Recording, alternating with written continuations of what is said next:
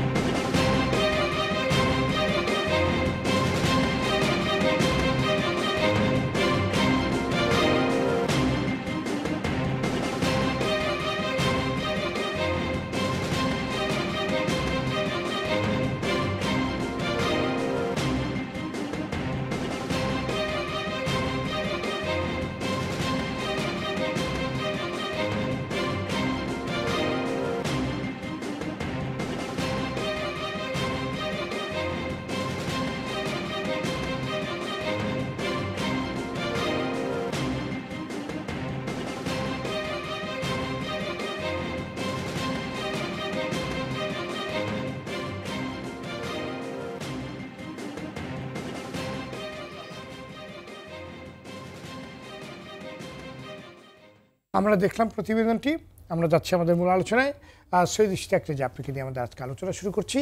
ভয়াবহ দ্রুত করোনার সংক্রমণ বাড়ছে, এর কারণ কি এবং পরিস্থিতি অনুযায়ী আমাদের ব্যবস্থাপনা কিংবা আমাদের যে উদ্যোগ সেগুলো কতটুকু সন্তোষজনক? ধন্যবাদ আপনাকে। আমার কাছে মনে হয় যে আমরা যে চিত্রটা গত কয়েকদিন ধরে দেখছি, এটা একটা স্ন্যাপশটের মতন। আপনি ২০ থেকে ২৫,০০০ টেস্ট করছেন, আগের চেয়ে বেড়েছে, সে কারণে সংখ্যাটাও কিন্তু আপনি বেশি দেখতে পেয়েছেন। কিন্তু আপনি যদি চিন্তা করেন ১৭ কোটি ১৬ কোটি মানুষের দেশে প্রতিদিন ১ লক্ষ টেস্ট করতে পারতেন, তাহলে চিত্রটা কি দাঁড়াতো?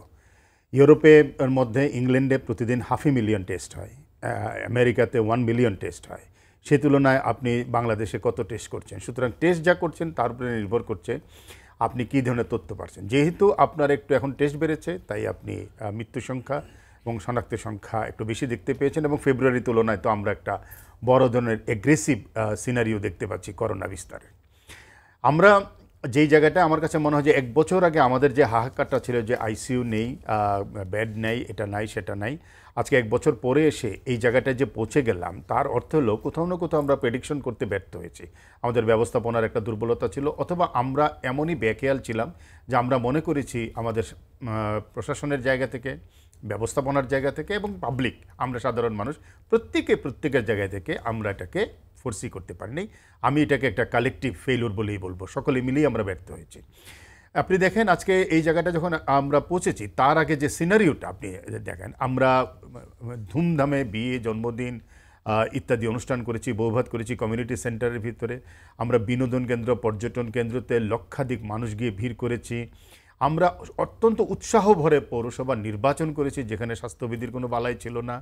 আমরা ভয়ঙ্করভাবে নানা ধরনের অনুষ্ঠানাদির মধ্যে নিজেদেরকে নিয়োজিত রেখেছি এবং বারবার একটা বলার চেষ্টা করেছি যে করোনা দুর্বল হয়ে গেছে, বাংলাদেশ থেকে করোনা আসলে সেইভাবে আর নেই।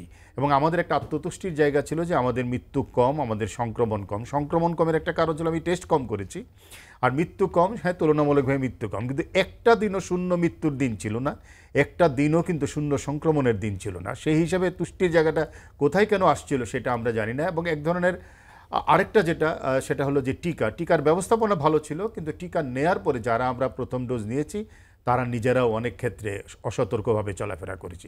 সব কিছু মিলিয়ে আমার কাছে মনে হয় যে আমরা একটা অবস্থান তৈরি করেছি।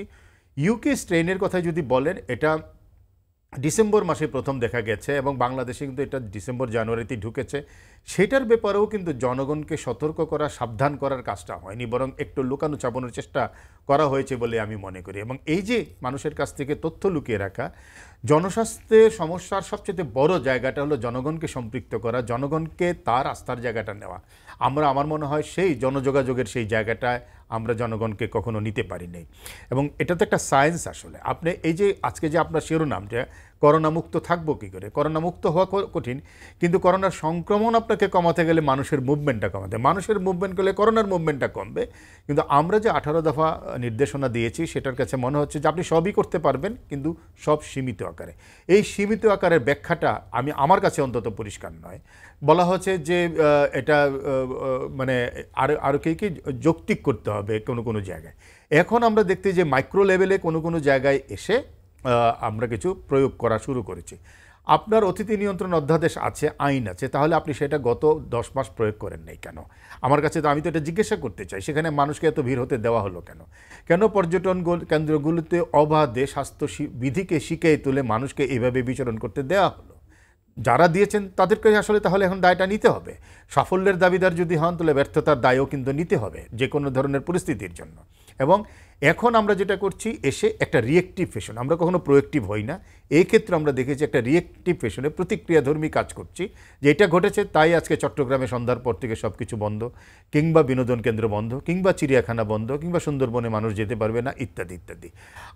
আমি জানি যে লকডাউন হয়তো বাংলাদেশে সেভাবে আর হবে না, কখনো আগে হয়ও নেই, সাধারণ ছুটি হয়েছে, কিন্তু তারপরও ব্যবস্থাপনা কিন্তু একটাই, মানুষের মুভমেন্টটাকে কমিয়ে ফেলা এবং সেটা জীবন জীবিকা একটা কাব্যিক অর্থ বের করেছি আমরা, অর্থাৎ কাব্যময় করে তোলার চেষ্টা করেছি মানুষের মুভমেন্টকে তথাকথিত জীবন এবং জীবিকা বাঁচানোর নামে, কিন্তু করোনা থেকে দূরে রাখার চেষ্টাটা আমরা কখনো করি নাই। এবং দেখেন এই যে ইউকে স্ট্রেনের কথা বললেন, আমার কাছে মনে হলো 12টা দেশ থেকে আপনি যাত্রী আসা বাংলাদেশে বন্ধ করলেন, এজিফ উরুগুয়ের স্ট্রেনটা ইউকে স্ট্রেনের চেয়ে শক্তিশালী বেশি, তাই ইংল্যান্ড থেকে আসতে পারবে, উরুগুয়ে থেকে আসতে পারবে না। উরুগুয়ে থেকে কত লোক আসে আমার জানা নেই, কিন্তু আজকে কিন্তু খোদ ইংল্যান্ড বাংলাদেশ থেকে তাদের যাত্রী বহন নিষিদ্ধ করে দিয়েছে। সব কিছু মিলিয়ে চিন্তার জগতে, ভাবনার জগতে সমন্বয়হীনতা এবং যুক্তির জায়গায়, বিজ্ঞানের জায়গায় ঘাটতি আছে বলে আমার মনে হয়। জি, ধন্যবাদ। জনাব Ruhin Hossain please. Corona virus সংক্রমণ বাড়তে থাকায় 50% যাত্রী বহনে সরকারের নির্দেশ এবং 60% ভাড়া বাড়ানোয় চরম সংকট ও ভোগান্তিতে পড়েছে সাধারণ মানুষ। অফিস আদালত খোলা রেখে বাসে অর্ধেক যাত্রী বহন ও 60% বর্ধিত ভাড়া আদায় কতখানি যৌক্তিক, যেখানে আমরা জানি যে অর্ধেক আপনার সিট খালি থাকবে না, কারণ আমাদের যে অফিসগামী মানুষ কিংবা কাজে যাওয়ার যে মানুষ তাদের সংখ্যা অনেক বড়। তাহলে হয় গাড়ির পরিমাণ বাড়াতে হতো, কোনো একটি ব্যবস্থা করতে হতো। আমি নিয়ম করার জন্য করে দিচ্ছি এবং আমি জানি সেটা কার্যকর হবে না, জনগণের উপর সেটা গিয়ে পড়ছে, এটা কতখানি কাম্য? ধন্যবাদ আপনাকে। আমি আলোচকদেরকে ধন্যবাদ জানাচ্ছি এবং যারা শুনছেন তাদেরকে শুভেচ্ছা জানাচ্ছি। আসলে আপনি যে বিশেষ পর্ব আজকে করছেন এবং শুরুতে সৈয়দ ইশতিয়াক রেজা যেভাবে কথাগুলো বললেন, আমি তার সাথে ঐক্যমত পোষণ করছি। এবং এই যে বাসের ভাড়ার কথাটা বলার আগে আমি রেজা ভাইয়ের কথার ধারাবাহিকতায় ছোট্ট দুইটা কথাই খালি বলতে চাই। দেখুন, এই যে একটা ভয়াবহতা, আমরা প্রথম যখন শুরু হয়েছিল তখনও যেটা উপলব্ধি করে যতটুকু কার্যকর ব্যবস্থা নিতে পারিনি, এইবার তো এটা আরও খারাপ পরিস্থিতিতে গেল। তাহলে অন্ততপক্ষে অন্য শিক্ষার থেকে একটা শিক্ষা তো দরকার ছিল, যে আমরা যদি জনগণের মধ্যে এইটাকে একটা সামাজিক আন্দোলনের মতো রূপান্তরিত না করতে পারি, একই সাথে জনগণের পুরো গত 1 বছরের করোনায় যাদের আয় কমে গেছে এবং যারা তাদের অন্ততপক্ষে নিজেদের অন্ন জোগাড় করার জন্য বাইরে যেতে ব্যস্ত, একে আমরা ইচ্ছা করলেও থামিয়ে রাখতে পারবো না। আর অতি মুনাফালোভীদের কথা বাদ দিলাম, তাহলে সেই জায়গায় আমি কার্যকর ব্যবস্থা গ্রহণ করেই কতকগুলো কাজ করব। কিন্তু এইবার দেখলাম সে কাজটা হলো না। 18 দফা নির্দেশনা তো সরকার এবারে নিজেই মানলো না, সেটা গেল একটা দিক। এবং প্রথম দিন বেশ মানে আপনার প্রশ্নটাকে আমার বিবেচনায় যে দেখবেন যে সেটা একটা বিষয়টা এরকম দাঁড়ালো যে আমরা সাধারণ মানুষ তারা তাদেরকে কিভাবে তাদের পকেট কাটার কাজটা বেশি করতে পারি সেই কাজটাই করলাম। এবং যখন নির্দেশনা আপনি দিলেন যে বাসে অর্ধেকের বেশি উঠতে পারবেন, আমি ভাড়াটা পরে আসছি, তাহলে আগে তো অফিস আদালত এবং অন্য জায়গায় যেভাবে কার্যকরের কথা বলা হয়েছে সেটা তো আগে কার্যকর করবেন। আপনি তো রাস্তায় মানুষের মুভমেন্ট যাতে যদি কমে যায় তখন আপনি 50%-এর কথা আগে বলেন। অথবা যদি হতো যে আমি কমাইতে পারছি না, তাহলে আপনি যে প্রস্তাব করেছেন তাহলে যে কোনোভাবে আমি আমার পরিবহনের জায়গাটাকে আরেকটু বেশি করতাম, তারপরে না আপনি আসবেন যে মানুষের ওই যে 50%-এর জায়গা, নাহলে তো আপনি প্রথম সংকট তৈরি করলেন। কিন্তু আপনি সবচেয়ে বড় দেখেন যে প্রথমে তো এটা করলেনই, কিন্তু করলেনটা কি? ধরে নিলাম এটা যদি আপনার করতে এই সময় হতো, তাহলে তো এইটা গভর্নমেন্ট কিভাবে সাবসিডি দিয়ে কাজটা করতে পারে এটাই ছিল নৈতিক। এটা হচ্ছে আমার প্রথম বক্তব্য। তো সেটা না করে কি করলো, এইটা যখন প্রস্তাবের সাথে সাথে ওই দিন রাতের বেলায় আমরা দেখলাম এই মালিক পক্ষের প্রস্তাব চলে গেল মন্ত্রণালয় কোনো দেরি করলো না, একেবারেই বলা যায় সাথে সাথে তারা এটা কার্যকর করলো। শুধু এখানে না, লঞ্চে এবং সব জায়গায়। বাস্তবে মানা হচ্ছে কি হচ্ছে না সে আলোচনায় আমি গেলাম না। তাহলে এই যে জায়গাটা, এইটা আপনি কি করলেন যে একেবারেই অন্যায় অযৌক্তিক প্রথম সিদ্ধান্ত, যে সময় হলো এটা যথাসময় হয়নি। কারণ আপনি বাস্তব অবস্থা তৈরি করে না এই সিদ্ধান্তের জায়গায় যাবেন যে 50% ট্যাক্স যে জায়গায় আসবে, সেটা আপনি করলেন না। আর কাগজে কলমে যখন করলেন যেটা আসতে বাস্তবায়নযোগ্য না, কিন্তু মানুষের পকেট কাটার কাজটা করলেন। তার মানে আপনি সরকার এইখানে জনগণের স্বার্থ দেখলেন না, কোভিড পরিস্থিতি মোকাবেলায় জনগণ যেভাবে একটা প্র্যাকটিক্যাল ভূমিকা নিতে পারে সেই কাজটা দেখলেন না। সুতরাং এই দায় পুরোপুরি সরকারের। এবং মানুষ এইটাকে কি বলবো, এটা তো আরেকটা ঘটনা ঘটে গেছে, এটা না বললে আমার বিবেচনায় ভুল হবে, এটা বিবেচনা করে দেখতে পারেন। একটা যে সরকার আছে ক্ষমতায়, এই সরকার এত বিশ্বাসহীন পজিশনে চলে গেছে, সে যখন একটা কথা বলে মানুষ কিন্তু বিশ্বাস করে না। আর করবে কিভাবে? আপনি দেখুন 26 তারিখের আগে মানুষের মুখে মুখে ছিল যে করোনার প্রকোপ যখন বাড়ছে, সবাই এটা ধরে নিয়েছিল যে 26-এর পরে দেখবেন আসলে তখন জিনিসটাকে চেহারা শো করবে। এটার আমি বাস্তব আছে কিনা আমি সেটা বলছি না, আমি যে মানুষের বিশ্বাসহীনতাটা এরকম একটা জায়গায় চলে গেছে। তাহলে সেই রকম একটা জায়গা থেকে আপনি যদি একটা প্র্যাকটিক্যাল ভূমিকা নিতে চান এ ধরনের করোনা মোকাবেলার জায়গায়, তাহলে তো আপনাকে প্র্যাকটিক্যাল ভূমিকা নিতে হবে। আপনি দেখুন আমাদের স্বাস্থ্যমন্ত্রী কি বললেন, উনি বলছেন অনেক কথার মধ্যে তো এই কথাটা বললেন উনি যে যেভাবে প্রকোপ বাড়ছে, যদি পুরো ঢাকা শহরকে নাকি এইটাকে যদি হাসপাতাল বানানো যায় তাহলে নাকি আমাদের জায়গা হবে না। তার মানে আপনি এই রকম একটা জায়গায় দাঁড়িয়ে আবার ইচ্ছা করলে এই যে আমাদের অসচেতন মানুষ বা তার যে জীবিকার সন্ধান অন্যান্য বিষয়গুলো যেটা রয়ে গেছে, ইতিমধ্যে জিনিসপত্রের দাম বেড়ে গেছে, একই সময় দেখবেন টিসিবি কিন্তু তার জিনিসের দাম বাড়িয়ে দিল, বাজার নিয়ন্ত্রণ করতে পারলো না, জিনিসের দাম বাড়ালো। এইখানে তো আপনার কি বলে যে বাস ভাড়া লঞ্চ ভাড়া তো বাড়িয়ে দিল, সেটা তো আছেই। অর্থাৎ আপনি এই মানুষকে আশ্বস্ত করে যথাযথ ভূমিকা নিয়ে যখন দায়িত্ব পালন করবেন, সেটা না করে যে কাজ করলেন সেটাই কিন্তু মানুষের মধ্যে আরো বেশি প্রশ্নবিদ্ধ করলো। আর প্রশ্নবিদ্ধের সর্বশেষ নিশ্চয়ই আপনি একটু পরে আলোচনা করবেন, আমি পয়েন্টটাকে তুলে রাখি। আপনি বাসে 50% বললেন যে আসতে পারবে না, কিন্তু আপনি লক্ষ লক্ষ মানুষের ভর্তি পরীক্ষা বন্ধ করলেন না। আজকে জুমার নামাজ নিশ্চয়ই নামাজ আমরা পড়বো, কিন্তু জুমার নামাজের পরে যে পরিমাণ সমাবেশের চেহারা দেখা গেল, আপনি কিন্তু সেই জায়গায় কোনো ভূমিকা রাখলেন না। তাহলে আপনি যে মানুষ অনিবার্য হয়ে দাঁড়িয়েছে তার চলাফেরা নিশ্চিত করা, বাসে বা লঞ্চে যাওয়া, সেখানে আপনি বাধাগ্রস্তের নামে বাধাগ্রস্ত করতে পারলেন না, সেটা একটা সংকট তৈরি করলেন। আরেকটা সংকট তৈরি করেন, মালিকদের সুযোগ করে দিলেন জনগণের পকেট কাটা। এই পুরো বিষয়টা নিয়ে মানুষের মধ্যে আরেকটা অসন্তোষ বেড়ে গেল। করোনায় উনি যে তার পকেটের টাকাটা যেটা রেখে ঘরে থেকে খরচ করবে অন্য কাজে না যে, কিন্তু ওইখানে বাড়তি ভাড়ার কারণে আমি তো দেখি মানুষ মনে করতে পারে যে আমার মুভমেন্ট বাড়িয়ে দিয়ে আমার বাস ভাড়াটা ওইখানে দিতে হবে। তার মানে আপনি করোনায় মানুষের যাওয়ার গতি আরও বাড়িয়ে দিলেন প্রকৃতপক্ষে দায়িত্ব পালন না করে। সুতরাং এই যে অবিবেচিত কাজ এই সরকারের পক্ষ থেকে এইবারের দ্বিতীয় ঢেউ এবং খুব খারাপ অবস্থার মধ্যে করলো, আমি মনে করি এই জায়গা থেকে এখনো সময় আছে। আজকে থেকেই এইটা শুধু নিজের মধ্যে নিয়ে আনা, একটু অন্য সবাইকে নিয়ে সম্মিলিতভাবে কিভাবে এইটা একটা উদ্যোগ নিতে পারি আমরা এই ধরনের করোনা মোকাবেলায়। এবং এটা তো আমরা বুঝছি যে জনগণের সচেতনতা, নিজের এই যে আমরা এখানে কথা বলছি, এটা ইশতিয়াক ভাই এবং আমরা কথা বলছিলাম, এইটাও একটা ভুল মেসেজ যাচ্ছে কিনা, পারলে মাস্ক পরে আমাদের কথা বলা উচিত ছিল, কারণ কোনো ভুল মেসেজ যেন না যায় আমাদের মানুষের কাছে, মানুষকে যাতে আমরা করতে পারি যে নিজেদের স্বাস্থ্য সুরক্ষাটা আগে করে প্রতিটি পদক্ষেপ নিশ্চিত করতে হবে, সেই কাজটা নেওয়ারই আমরা অনুরোধ করব। জি, আমরা আসলে 6 ফিট পুরো নিয়ম মেনে 6 ফিট দূরত্বে বসে আমরা আলোচনা করছি, এবং আমরা এই কারণেই জুমে কানেক্ট করেছি আমাদের বেশিরভাগ আমাদের আলোচককে। আমরা কিন্তু চেষ্টা করছি, কিন্তু কেন মানুষ সচেতন হচ্ছে না কিংবা সচেতন করা যাচ্ছে না সেটাও একটি বড় প্রশ্ন। জনাব ফরহাদ হোসেন এমপি অনেকগুলো প্রশ্ন তুলেছেন সৈয়দ ইশতিয়াক রেজা এবং রুহিন হোসেন প্রিন্স, পরিকল্পনা এবং ব্যবস্থাপনায় ঘাটতির কথা তুলে ধরেছেন দুজনেই। এর উত্তরগুলো যদি দিতেন, আমরা প্রোঅ্যাক্টিভ ভূমিকা কেন নিতে পারছি না আমরা শুনবো আপনার কাছ থেকে একটি ছোট্ট বিরতি নিয়ে। দর্শক, বেঙ্গল সিমেন্ট কেমন বাংলাদেশ চাই অনুষ্ঠানে নিচ্ছে ছোট্ট একটি বিরতি, ফিরে আসছে অল্প সময়ের মধ্যেই, সাথেই থাকুন।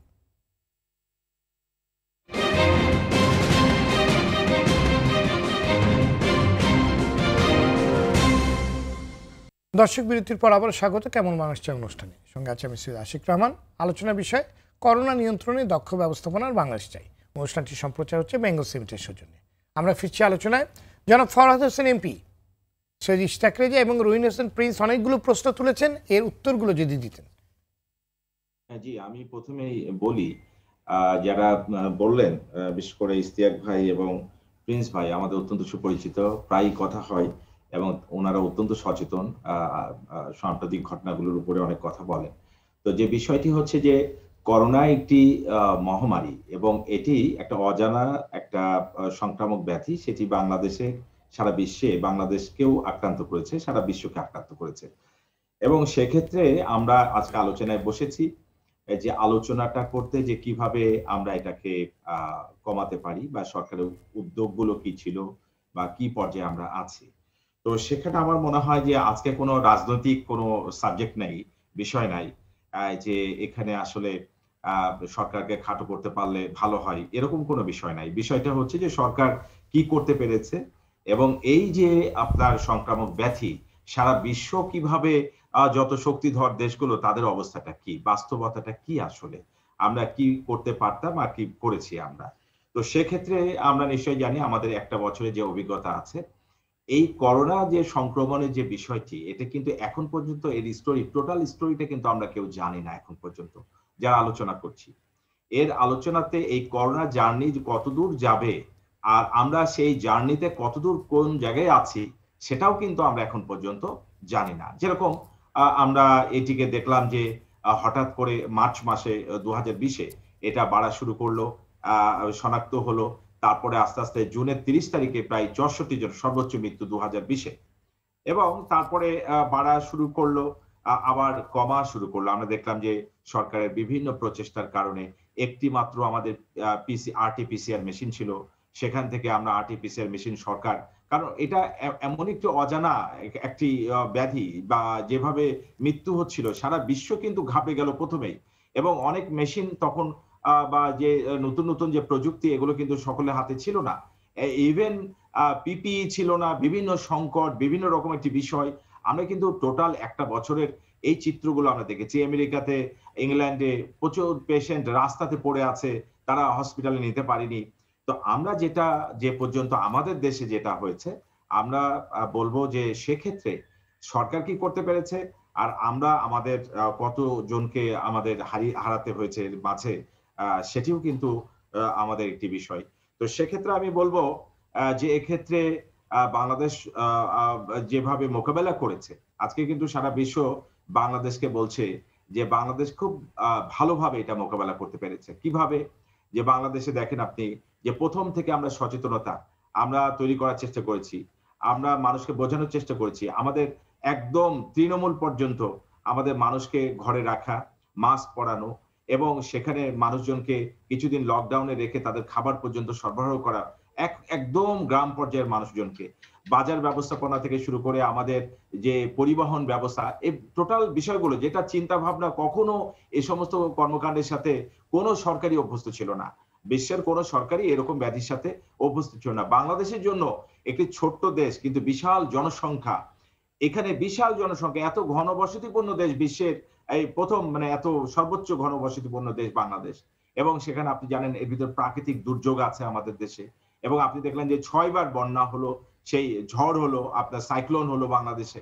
বিভিন্ন কিছু মোকাবেলা করে কিন্তু এই সরকারের দক্ষ পরিচালনার মধ্য দিয়ে কিন্তু আমরা করতে পেরেছি এবং এই পর্যন্ত আসতে পেরেছি। আপনি দেখেন যে আমাদের আরটিপিসিআর মেশিন ছিল মাত্র একটি, সেখান থেকে প্রায় 250-র উপরে আমাদের আরটিপিসিআর মেশিন আমাদের হয়েছে। আমরা কিন্তু অ্যান্টিজেন টেস্ট, সেটি কিন্তু এখন প্রায় 20টি জেলায় কিন্তু আমাদের অ্যান্টিজেন টেস্ট, আমার মেহেরপুর সহ, সেখানে কিন্তু আমরা সেটা করতে পেরেছি। এবং উপজেলাগুলোতে যে আপনাদের যক্ষা চিকিৎসা কেন্দ্র ছিল, সেখানে যে মেশিনটি যক্ষার আপনার কফ পরীক্ষা করার জন্য, সেই মেশিনের মাধ্যমে কিন্তু 45 মিনিটের মধ্যে আমরা সেই টেস্টটা করতে পারছি। ইমার্জেন্সি যে টেস্টগুলো, সেটা প্রায় 4টা এতে করা যায়, তো একসাথে একটা মেশিনে 4টা করে টেস্ট করা যায়, সেটি আমরা করাটা আমরা কিন্তু প্র্যাকটিস করেছি। আর হাসপাতালগুলোতে অক্সিজেন প্ল্যান্ট, যেরকম আমার মেহেরপুর হাসপাতাল সহ প্রায় আপনার 11টি হাসপাতাল যেগুলো বাকি ছিল, সেগুলোতে কিন্তু আপনার oxygen plant, high flow oxygen নিশ্চিত করার জন্য অটো অক্সিজেন জেনারেশন, এটা কিন্তু খুব এক্সপেন্সিভ, সেটা কিন্তু আমার মেহেরপুর জেনারেল হাসপাতাল সহ আমরা কিন্তু এগুলো করে ফেলতে পেরেছি। আমাদের যে হাই ফ্লো নেজাল ক্যানুলা, আমরা সেটা কিন্তু প্রত্যেকটা জেনারেল হাসপাতালে কিন্তু আমরা প্রত্যেকটা আমাদের জেলা শহরে, আমাদের উপজেলাতে আমরা কিন্তু পাঠিয়ে দিয়েছি। এবং সেখানে ভেন্টিলেটর, যেটা একেবারে লাস্ট চিকিৎসা, কিন্তু এই করোনার রোগীর যেটা হয়, যে বলা হয় যারা আক্রান্ত হচ্ছেন তার 10%, 8 থেকে 10%কে হয়তো হসপিটালে যেতে হবে, হসপিটালে ভর্তি হতে পারে, আর তার মধ্যে তারও 1% পেশেন্ট, 10% যেটা আছে তারও আবার 1% তার হয়তো এই আপনার হাই ফ্লো নেজাল ক্যানুলা লাগতে পারে, অর্থাৎ আপনার সেখান থেকে কিন্তু হসপিটাল থেকে আপনার তারা ফিরে আসতে পারে। এবং ভেন্টিলেটর, সেটা আমরা সাপ্লাই করেছি। অক্সিজেন কনসেন্ট্রেটর, আমার জেনারেল হাসপাতালে 11টি অক্সিজেন কনসেন্ট্রেটর আছে, এবং সেটা কিন্তু আমরা পর্যাপ্ত রাখতে পেরেছি। এবং প্রচুর ব্যাপক এই যে কিভাবে high flow nasal cannula use করতে হবে, ভেন্টিলেটর ইউজ করতে হবে, অক্সিজেন কনসেন্ট্রেটর কিভাবে ইউজ করতে হবে, এগুলোর জন্য ব্যাপকভাবে ট্রেনিং, সেই ট্রেনিংগুলো কিন্তু আমরা টেকনোলজিস্ট তৈরি করে ট্রেনিং কিন্তু আমাদের দেওয়া হয়েছে। দেখেন এই ট্রিটমেন্ট পুরো সরকার করেছে ফ্রি।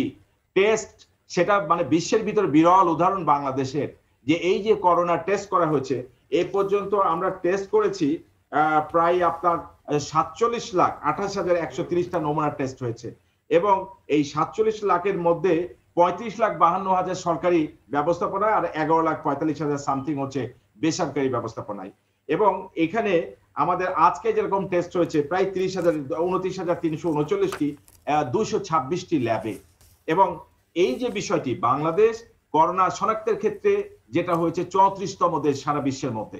বাংলাদেশ এত ঘনবসতি থাকা সত্ত্বেও আমাদের কিন্তু 34তম দেশ হচ্ছে শনাক্তের ক্ষেত্রে, আর মৃত্যুর যে সংখ্যা সেই বিবেচনায় বাংলাদেশ কিন্তু 40তম। আজকের আপনার আমাদের সময় যে অনলাইন থেকে আমি এটা নিয়েছি, এখানে কিছুক্ষণ আগেই আমি এটা তুললাম, তো সেই যে বিষয়টি হয়েছে আমাদের সরকারের পক্ষ থেকে, যে এইটা বাংলাদেশকে এখন সবাই বলছে যে এই যে ভ্যাকসিন যে ডিপ্লোমেসি, আপনি সেটি দেখেন। এই যে আমাদের যখন করোনা শুরু হলো, তখন দেখলাম যে এটাকে নিয়ে অনেকে রাজনীতি করা শুরু করলেন, শুধু সরকারের সমালোচনা। আমরা কিন্তু সমালোচনা আমরা চেয়েছি মানুষকে সচেতন করতে এবং উপযুক্ত পদক্ষেপগুলো গ্রহণ করে কিভাবে আমরা সেটা করতে পারি। কিন্তু আজকে কিন্তু যেটা আপনি দেখেন যে 18 দফা যে নির্দেশনা বলি দেওয়া হচ্ছে, এর মধ্যে সবগুলো কভার করছে। আমাদের কিন্তু 1 বছরের অভিজ্ঞতা আছে। আমি যে কথাটা বলছিলাম, আমাদের কিন্তু ধারণা ছিল যে শীতকালে করোনাটা বাড়বে। দেখেন আমাদের যে অ্যান্টিসিপেশন, সেটা কিন্তু ভুল প্রমাণিত হয়েছে। সেটা না হয়ে আবার দেখা যাচ্ছে গরমের সময় যখন বাড়ার কথা না, সেটা বেড়ে যাচ্ছে। অর্থাৎ করোনা যে ধরনটা এখনো কিন্তু আমরা সেজন্যই তো রিসার্চের প্রয়োজন এবং কন্টিনিউয়াস রিসার্চের প্রয়োজন। জনাব ফরাদ হোসেন, আমার প্রশ্ন আপনার কাছে, আমাদের গণমাধ্যমের অনুসন্ধানে যেটা এসছে যে 29টি ঝুঁকিপূর্ণ হাসপাতালের মধ্যে 15টিতেই মানে আপনার 31টি ঝুঁকিপূর্ণ জেলার মধ্যে হাসপাতালের 15টি জেলাতেই আইসিইউ নেই। অথচ গত জুন মাসে মাননীয় প্রধানমন্ত্রী প্রতিটি আপনার জেলাতে আইসিইউ, সদর হাসপাতালে আইসিইউ দেওয়ার জন্য উনি নির্দেশ দিয়েছিলেন। সেটা আমরা কেন করতে পারলাম না? না আমরা এখানে কিন্তু আপনার যেটা অক্সিজেন প্ল্যান্ট, আইসিইউটা লাগবে হচ্ছে হাই ফ্লো অক্সিজেন আপনার সাপ্লাইটাকে এনশিওর করার জন্য। এইটাই হচ্ছে করোনা পেশেন্টের জন্য। কারণ এখানে ডক্টর মোস্তাক এবং ডক্টর আছেন, আপনার মেহেদি আকরাম আছেন, তারা ভালো করে বলবেন। সবচেয়ে আমি যতটুকু জানি যে সবচেয়ে বেস্ট যেটা আমাদের ট্রিটমেন্টটার প্রয়োজন হয় হাই ফ্লো অক্সিজেন, সেটা কিন্তু সাপ্লাইটা নিশ্চিত করা। সেক্ষেত্রে কিন্তু প্ল্যানগুলো দু একটি যেটা বাকি আছে সেটা কাজ চলছে, কিন্তু তারা যারা এই কাজটি করছে তারা কিন্তু আপনার অক্সিজেন সিলিন্ডার এবং তাদের বিকল্প ব্যবস্থা রেখেছে, যদি চাহিদা মাত্রই তারা সেটা দিতে পারবে। কিন্তু কাজ এখনো তারা কয়েকটি জায়গাতে কাজ কমপ্লিট করতে পারেনি। তারা হয়তো কেউ 1 সপ্তাহ বা 10 দিনের মধ্যে তারা কিন্তু হ্যান্ড ওভার করতে পারবে। আরেকটি বিষয় হচ্ছে এখানে কিন্তু আপনার ওই যে মনিটরের যে প্রয়োজনটি, সে মনিটরের প্রয়োজনের চাইতে কিন্তু হাই ফ্লো অক্সিজেন যেটা নেজাল ক্যানুলা সেটা প্রয়োজন। যেরকম আমার ইতিমধ্যে আমার ওখানে যে আপনার যেটা আইসিইউ বলে, আমার কিন্তু একটি মেশিন আছে আমার, আর একটি ওই যে যেটা আপনার মনিটর মেশিন, যেখান থেকে আপনার হার্ট বিট রেট যেটা আপনি পাবেন অক্সিমিটারে যেটা আমরা বের করতে পারে, হ্যাঁ সেটি আছে। তো আমাদের অক্সিমিটার কিন্তু বিকল্প ব্যবস্থা কিন্তু আরো আছে, কিন্তু আমরা কিন্তু হাই ফ্লো নেজাল ক্যানুলা গুলো কিন্তু আমরা জি আমার মনে হয় বিষয়টি আমাদের যে 4টা অ্যারেঞ্জ করেছি আর 11টা কিন্তু আমার অক্সিজেন কনসেন্ট্রেটর আমি কিন্তু সেটি রেডি রেখেছি, কিন্তু আমার পেশেন্ট আছে মাত্র 2 জন। আমার কিন্তু এখনো হসপিটাল কিন্তু চাহিদার চাইতেও আমি কিন্তু বেশি আমার কাছে সাপ্লাই আছে। তো ইনশাআল্লাহ আমাদের কয়েকটি জায়গাতে হয়তো আপনার ওই যে আন্ডার কনস্ট্রাকশন আছে, সেগুলো হবে। আমার মনে হয় টেকনিক্যাল ব্যাপারটি যারা মজারুল হক আপনি বলতে পারবেন, কিন্তু ফরাদ হোসেন আপনার কাছে আমার আরেকটি প্রশ্ন, যে আমরা তো দেখলাম যে উন্নত দেশগুলোই, যাদেরকে উন্নত দেশ বলি, তারা পর্যন্ত করোনাতে ফেল করে গেছে এবং তাদের প্রেডিকশনও কিন্তু তারা ঠিক করতে পারেনি। আমরা যুক্তরাজ্যকে কিন্তু দেখলাম তারা প্রথম ধাপে কিংবা প্রথম ধাক্কায় কিন্তু মোটামুটি খুব একটি ভালো সুবিধাজনক অবস্থায় ছিল, কিন্তু দ্বিতীয় ঢেউ কিন্তু আমরা সামলাতে পারিনি, একেবারে যাতা অবস্থায় চলে গেছে। এরকম অনেকগুলো উদাহরণ আমরা দেখেছি। আমরা এই ভয়ঙ্কর উদাহরণগুলো দেখেও কেন মাঝে এত রিল্যাক্স হয়ে গেলাম?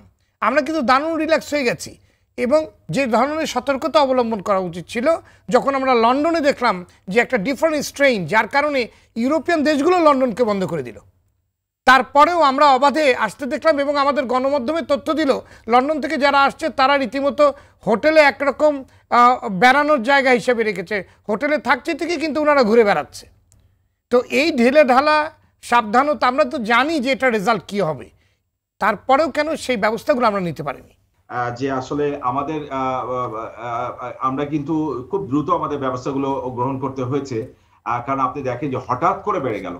এখন বেড়ে যাওয়া যে বিষয়টি, মাননীয় প্রধানমন্ত্রী নিশ্চয়ই আপনি জানেন বারবার কিন্তু সতর্ক করছিল, ভ্যাকসিন আসার সঙ্গে সঙ্গে সকলে মনে করলো হয়তো এই করোনা মনে হয় বিদায় নিচ্ছে, এই যে একটা চিন্তা ভাবনা থেকে মাননীয় প্রধানমন্ত্রী তো বরাবরই উনি সাবধানতা অবলম্বন করছেন, উনি সাবধানতা অবলম্বন করার জন্য বলছেন, উনি উপদেশ দিচ্ছেন, কিন্তু সেগুলো তো মাঠ পর্যায়ে কিংবা যাদের সেগুলোকে ইমপ্লিমেন্ট করার কথা, বাস্তবায়ন করার কথা, তারা আসলে কতটুকু গুরুত্ব দিয়ে সেটা আসলে ব্যাপারটা হচ্ছে, আমি এখানে একটু স্পষ্ট করে দিই। দেখেন আমাদের কিন্তু করোনাটা এসে গেল 2%, আজকে 23% চলে গেছে হঠাৎ করে।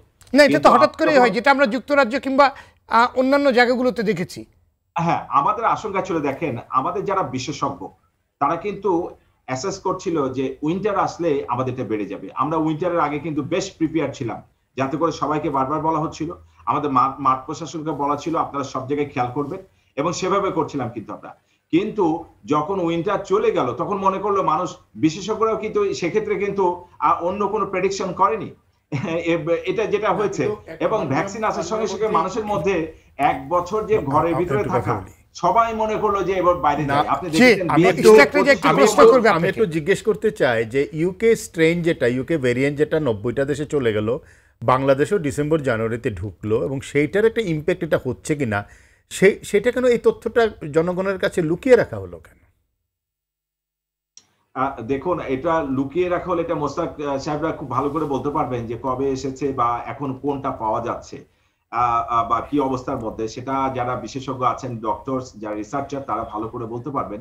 এরকম কোনো কিছু হয়নি যে লুকিয়ে রাখার যে বিষয়টি, আমরা যখনই যেটাকে পেয়েছি সেভাবেই কিন্তু সরকার সেটাকে আপনার ম্যানেজ করা বা সেটার সাথে যুদ্ধ করার এটা কিন্তু সাহস দেখিয়েছে, এবং সেভাবে প্রচেষ্টা কিন্তু আমরা গ্রহণ করেছি। আপনি নিশ্চয়ই দেখেছেন এখন আমাদের টেস্ট হচ্ছে আজকে যেরকম 29,339টি। মানুষ যখন আক্রান্ত হয় তখন কিন্তু মানুষ তাড়াতাড়ি করে কিন্তু টেস্টটা করায়। আক্রান্ত না হলে তো টেস্ট করাবে না, এটি একটি বিষয়। তো যেটি হচ্ছে অনেক সময় আমরা যেটা দেখি যে অনেক তরুণরা আক্রান্ত হয়েছে কিন্তু সে নিজেও জানে না এবং সেটা টেস্ট করায়নি, সেটা একটা ব্যাপার। কিন্তু যখন আক্রান্ত হয়েছে সে যখন তার যে সিমটম গুলো দেখা গেছে সঙ্গে সঙ্গে কিন্তু প্রত্যেকটা জায়গাতে টেস্ট কিন্তু কোথাও বাকি ছিল না এবং কোনো জায়গায় কোন রকম আপনার বিশৃঙ্খলা ছিল না যে টেস্ট করা যাবে না বা এরকম কোনো। সব জেলায় তো এখনো টেস্ট ফ্যাসিলিটিস হয় নাই, আরটিপিসিআর হয়নি না। আমাদের এখন প্রায় 250-এর কাছাকাছি আরটিপিসিআর মেশিন আছে। বিকল্পে অ্যান্টিজেন টেস্টের যে ব্যবস্থাটা আছে সেটাও তো মেসিভ না। 1 ঘন্টার মধ্যে অ্যান্টিজেন টেস্টটা করেও কিন্তু আপনি সেখান থেকে ইয়ে করতে পারেন। এবং আরো যেটা আমি বললাম যে টিউবারকিউলোসিস ডিজিজ যেটা আমরা টেস্ট করি যে মেশিন দিয়ে, সেটি প্রায় প্রতিটি উপজেলাতেই আছে, সেটার মাধ্যমে করা যায় টেস্ট। কিন্তু বাংলাদেশে সেটা আসলে কতটুকু আপনার আসলে আপনার কাজে দিচ্ছে সেটাও তো দেখার ব্যাপার আছে।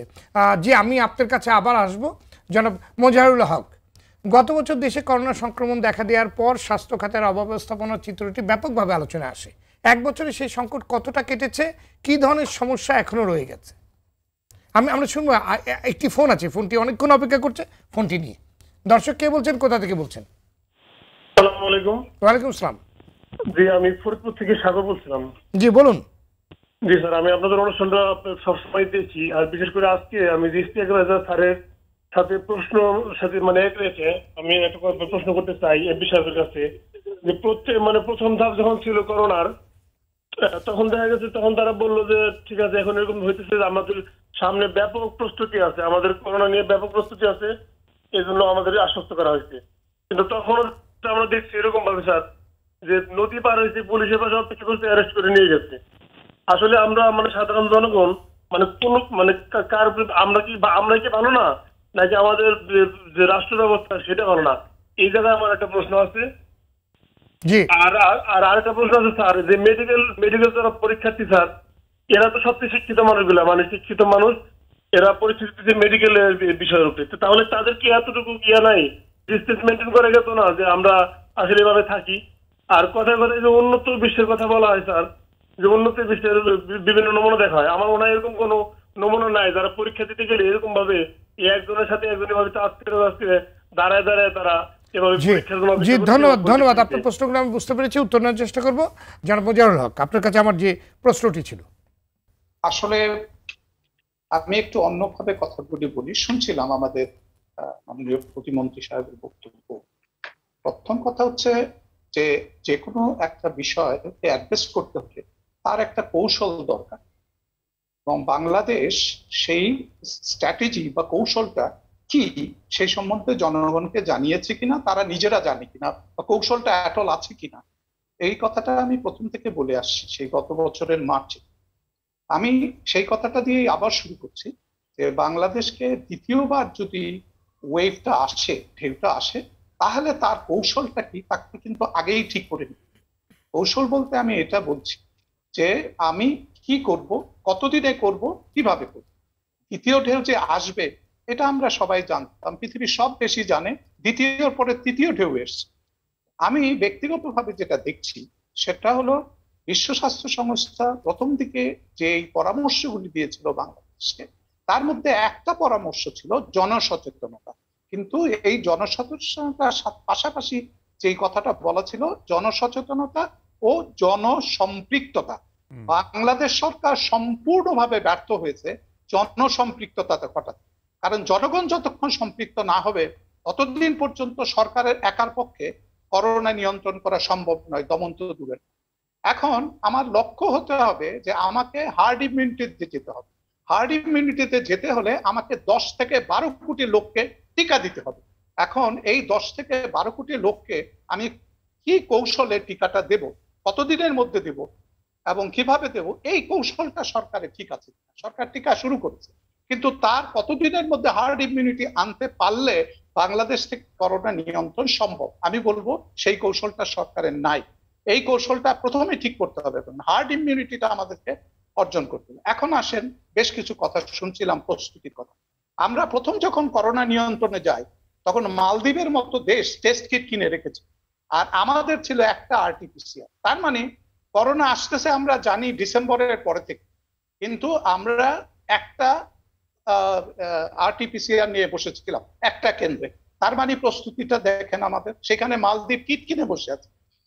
পাশাপাশি আসেন দেখেন, আমি ওই পেছনের দিকে আর যাব না। আমার কথা হলো জনগণকে আমরা সম্পৃক্ত করি নাই, আমাদের প্রস্তুতিও নাই, তাহলে আমরা করোনা নিয়ন্ত্রণ করব কিভাবে? অথচ এটাকে নিয়ন্ত্রণ না করলে মৃত্যু ঝুঁকি যেমন বাড়ছে এবং বাড়বে, এবং এটা নিয়ন্ত্রণ কোনোদিনই করা যাবে না যেই কৌশলে আমরা নিয়ন্ত্রণ করতে যাচ্ছি, বিশেষ করে যেভাবে মানুষ টিকা নিতেও অতটা উৎসাহিত বোধ করছেন। এখন আসেন, আমাদের একটু আগে শুনছিলাম আমি বেশ সাফল্যের কথা আমাদের প্রতিমন্ত্রী মহোদয় শোনালেন। আমি যদি তাকে প্রশ্ন করি, ইউনিসেফ 30টি আপনার নিরবিচ্ছিন্ন অক্সিজেনের সাপ্লাই চেইন তৈরি করে দিতে চেয়েছিলেন বাংলাদেশে, 30টি, তার মধ্যে মাত্র একটি হয়েছে, যেটা ইউনিসেফ করে দিতে চেয়েছিল, সেন্ট্রাল অক্সিজেন প্ল্যান। এটার কি জবাব দিবেন প্রতিমন্ত্রী? প্রতিমন্ত্রীকে এখন খোঁজ নিতে হবে ইউনিসেফ যে 30টির কথা প্রায় এক বছর আগে বলেছিল, তার মধ্যে কেন মাত্র একটি হলো? ইউনিসেফ তো একটা ইউএন অর্গানাইজেশন। এখন আসেন, 59টির মধ্যে মাত্র 38টি এই পর্যন্ত সরকার করতে পেরেছে, যেটা নাকি নিরবিচ্ছিন্ন অক্সিজেন সাপ্লাই ছাড়া আপনি মরণাপন্ন রোগীগুলি যাদের ভেন্টিলেটরে যায় বা আইসিইউতে যায় তাদেরকে আপনি বাঁচাতে পারেন। তাহলে অর্জনটা কি? একটা বছর আগে থেকে তো আমরা জানি যে এটা দ্বিতীয় ঢেউ বিভিন্ন দেশে আসছে, অথচ আমরা লাইফ সেভিং যে জিনিসটা সেটা জাতিসংঘ দিতে চাইলো 30টা, তার একটি মাত্র আমরা করতে পেরেছি, 29টাই করতে পারি। তো আমি যেটা বলছি যে সরকারের জনগণের কাছে কিছু লুকোনোর কোনো সুযোগ নাই, আর জনগণকে সম্পৃক্ত না করে সরকার কোনোদিনই সফল হতে পারবে না। আপনি যতই জনগণকে অ্যাওয়ার করেন না কেন, জনগণ সচেতন যথেষ্ট, কিন্তু তাদেরকে আপনারা সম্পৃক্ত করছেন না। জনগণ সম্পৃক্ত না হলে কোনোদিনই আমরা এই করোনা নিয়ন্ত্রণে সফলতা আনতে হবে। সুতরাং সরকারকে কৌশল ঠিক করতে হবে, জনগণ কিভাবে সম্পৃক্ত হয়, প্রতিটি জনগণ সম্পৃক্ত হতে হবে, তাহলেই সম্ভব। আর হলো যেটা আমাদের যে কৌশলটা ঠিক করব আমরা, সেই কৌশলটা জনগণের কাছে বলে দেন যে আমরা এতদিনের ভিতরে করোনা নিয়ন্ত্রণ করব, এটা আমাদের রাষ্ট্রের কৌশল। সেই রাষ্ট্রের কৌশলটা বাস্তবায়ন করার দায়িত্ব সরকারের একার নয়, সেখানে জনগণকে সম্পৃক্ত করতে হবে। সরকার সম্পূর্ণভাবে ব্যর্থ হয়েছে জনগণকে সম্পৃক্ত করতে। আজকে যদি আমরা দেখি যে ভর্তি পরীক্ষায় যা নমুনা দেখলাম, এর আগে তারপরে আমাদের অন্যান্য যে নমুনাগুলি দেখছি, সরকারের নিজস্ব জিনিসগুলিতেই সরকার তার যে নিয়ম কানুন ঠিক করছেন সেগুলো সরকারই মানছেন। তাহলে জনগণ কি জন্য মানবে এই জিনিস? সরকার যদি নিজেই না মানে, সরকারের নির্দেশনা মানতে বাধ্য নয় জনগণ। সুতরাং বাধ্যবাধকতার একটা বিষয় আছে, জনগণকে সম্পৃক্ত করার বিষয় আছে। পৃথিবীর বিভিন্ন দেশে কারফিউ চলছে, পৃথিবীর বিভিন্ন দেশে বিশেষ করে কতগুলি দেশে এখনো বিভিন্ন শহরে লকডাউন, আর আমরা কি অপেক্ষা করতেছি? অপেক্ষা করতে করতে সংখ্যাটা এত বেড়ে যাবে যেটা নিয়ন্ত্রণ বাইরে চলে যাবে। আমি বলেছি যে আপনাকে হার্ড ইমিউনিটিতে যেতে হবে, 10 থেকে 12 কোটি লোককে টিকার আওতায় আনতে হবে, আপনাকে নিশ্চিত করতে হবে যে আপনার 10 থেকে 12 কোটি লোক টিকা পেয়েছে, তখন আপনি মনে করতে পারেন যে এইটা সংক্রমণটাকে আপনি নিয়ন্ত্রণে আনতে পারেন। এবং এই হার্ড ইমিউনিটির কোনো অল্টারনেটিভ নাই। তো এই অল্টারনেটিভ যদি আমার না থাকে, আমি যদি জানি এছাড়া আমার কিছু করা সম্ভব নয়, আমরা মানুষকে বাঁচাতে পারবো না, তাহলে যত সাফল্যের কথা নিজেরা নিজের দিক গান না গান, সেটা জনগণ কিন্তু দেখছে। জনগণ আজকে দেখেছে ভর্তি পরীক্ষার সময় নমুনা, যে সরকারের নির্দেশনার পরে সরকারই কিভাবে তার নির্দেশনা নিজেই মানছে।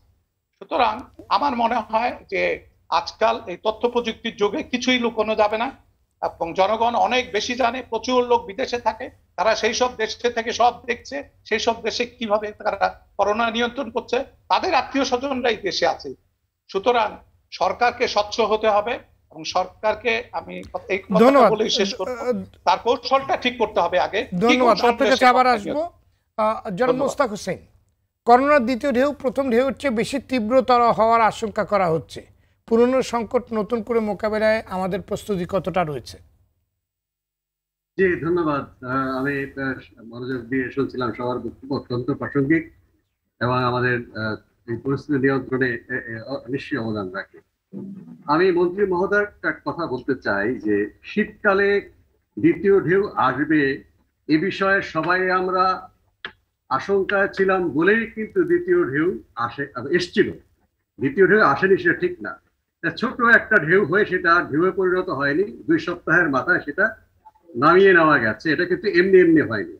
মাননীয় প্রধানমন্ত্রী থেকে শুরু করে স্বাস্থ্য বিভাগের একদম তৃণমূল পর্যায়ের কর্মী পর্যন্ত এবার পুরো সতর্ক ছিল, ফলে সেটা নামানো গেছে। এখন যারা বলেছেন যে আর ঢেউ আসবে না, এখন দেখুন এই গণমাধ্যম বা আমি দোষ দিই কিভাবে, যিনি রোগ তত্ত্ব সম্পর্কে বা জনস্বাস্থ্য সম্পর্কে অভিজ্ঞ না, তিনি যদি বলেন এই গরমের দিনে শতকরা 10-এর বেশি শনাক্ত আর বাড়বে না, অনেক লোক আক্রান্ত হয়ে গেছে বাংলাদেশে, খুব একটা বেশি হবে না, তো উনার কথা যদি আমার পছন্দ হয় আমি সেটা বড় বড় ঢোল পিটাবো যে একজন বিশেষজ্ঞ বলেছে। তিনি তো জনস্বাস্থ্য বিশেষজ্ঞ নন, তিনি তো এপিডেমিওলজিস্ট নন, প্রেডিকশন করেন না। আমি সহ যারা এই বিষয়ে কাজ করি আমরা বারবার বলেছি, প্রতিটি দেশেই শীতকাল বা গরমকাল বলে কথা না, যখন সংক্রমণটা নিম্নগামী হয় তারপরে সেটা ঊর্ধ্বগামী হবে যদি মানুষ সতর্ক না থাকে। এমনকি বলেছি যে চীন, নিউজিল্যান্ড, অস্ট্রেলিয়া, আমাদের থাইল্যান্ড, এসব দেশ সবচেয়ে সফল এই মহামারী নিয়ন্ত্রণে। তাদের এখানে শূন্য সংখ্যক রোগী ছিল বেশ, কারো কারো ক্ষেত্রে কয়েক মাস, কোনো কোনো ক্ষেত্রে কয়েক সপ্তাহ, সেখানেও কিন্তু পুনরায় করোনা সংক্রমণ দেখা দিয়েছে। বারবার বলেছি যে পৃথিবী থেকে যতক্ষণ পর্যন্ত কোভিড-19 মহামারী নির্মূল না হবে বা পরাস্ত বা দুর্বল না হবে, কোনো দেশই নিরাপদ না, সেখানে আবার সংক্রমণ আসবে। আমরা প্রেডিকশন করি নাই, আমরা বলি নাই, এই কথাটা আমি মোটেই স্বীকার করব না। আপনাদের গণমাধ্যমে সবচেয়ে বেশি বলেছি যে কমে যাওয়া মানে এই না বিদায় নিয়েছে, এবং সেটা আবার আসতে পারে। হ্যাঁ, এখন যদি কারো পছন্দ না হয়ে থাকে কথা, সেটা অত প্রচার পায়। আরেকটা কথা বলছি, লুকিয়ে রাখার কথা বলছি, নিশ্চয়ই যাবে না। ফেব্রুয়ারি মাসের 18 তারিখে একটা বাংলা দৈনিকে ব্যানার হেডলাইন করেছিল যে ইউকের যে নতুন ধরনের ভাইরাস ভেরিয়েন্ট সেটা বাংলাদেশে পাওয়া গেছে। কারো চোখে পড়ে নাই কেন? কারণ তখন আমাদের সংক্রমণটা খুবই নিম্ন মাত্রায় ছিল। কিন্তু যেই সূত্র থেকে আইডিসি এর ডিরেক্টর বলেছেন, স্বাস্থ্য অধিদপ্তরের ডিজি বলেছেন, আমি বলেছি, এরপরে অনেকগুলো গণমাধ্যম, টেলিভিশনেও বলেছি, সেটা কিন্তু পিক আপ করেনি গণমাধ্যম, কারণ তখন সংক্রমণের মাত্রা কম ছিল। এবং কখন এটা পিক আপ করলো?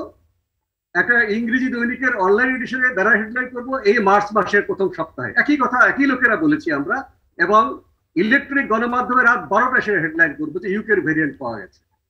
তাহলে এটা কখনো, যেই সূত্র থেকে আপনারা জানলেন মার্চ মাসের প্রথম সপ্তাহে, একই সূত্র থেকে ফেব্রুয়ারি 18 তারিখে বলা হয়েছে, এবং আন্তর্জাতিক যে ওয়েবসাইট GISAID তে আরো আগে দেওয়া হয়েছে। এই গেল লুকিয়ে রাখার বিষয় না, এটা গুরুত্ব দেওয়ার বিষয়। এক্ষেত্রে এখন যেন আমরা জানি, এখন যে আমাদের করোনার এটা ঢেউ না, এটা সুনামি বলতে হবে। এখন তো আমরা জানি, এখন আমরা কি করছি। এখন আমাদের মৃত্যুর সংখ্যা, যদি সংখ্যাতাত্ত্বিক ভাবে বলেন, আপনি আত্মতৃপ্তি ঢেকুর তুলতে পারেন যে কেস ফ্যাটালিটি রেট, অর্থাৎ যতজন রোগী শনাক্ত হচ্ছে তাদের মধ্যে কতজন মৃত্যুবরণ করছে।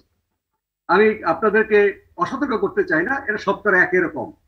আমাদের ন্যাশনাল অ্যাভারেজ সারা বছরের হচ্ছে 1.5, অর্থাৎ 100 জনের মধ্যে 1.5 জন মানুষ মৃত্যুবরণ করেছেন যারা শনাক্ত হয়েছেন।